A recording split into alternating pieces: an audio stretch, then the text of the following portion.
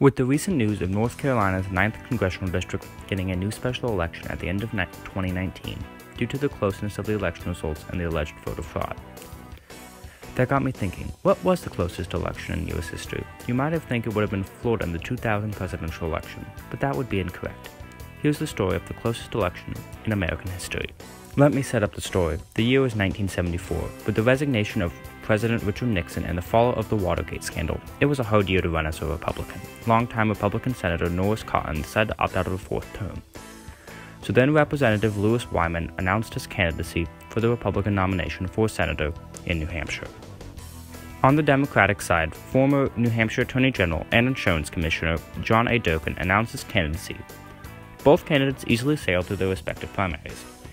As the date of the election approached, the Republicans became increasingly nervous due to the unpopularity of Republican President Gerald Ford, and admitted it would be a tough seat to keep. On Election Day 1974, Wyman won with 355 votes out of more than 200,000 cast and was pronounced the winner.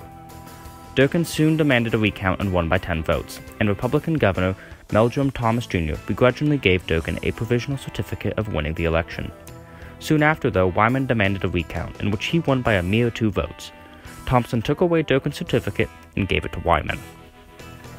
As a last option, Durkin petitioned the Senate to review the case, as the Senate had the final say on all elections to its body. So on January 13, 1975, the Senate Committee on Rules and Administration tried to resolve the matter. Composed of 5 Democrats and 3 Republicans, you would have thought it would have been solved then and there.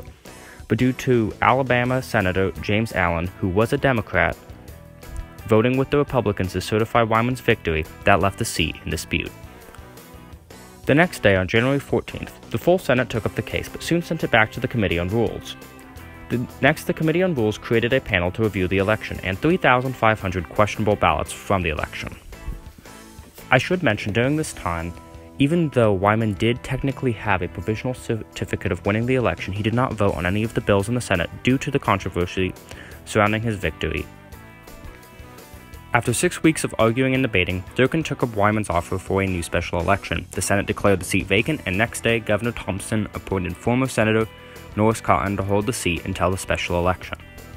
On September 16, 1975, the special election was held, and this special election saw a record-breaking turnout, and Durkin won by 27,000 votes, or about a margin of 10%.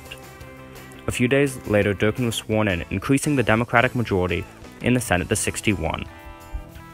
Even though it may have seemed that the Democrats had won the battle, now with their filibuster-proof majority during the administration of an unpopular Republican president, it actually may have helped the Republicans even more.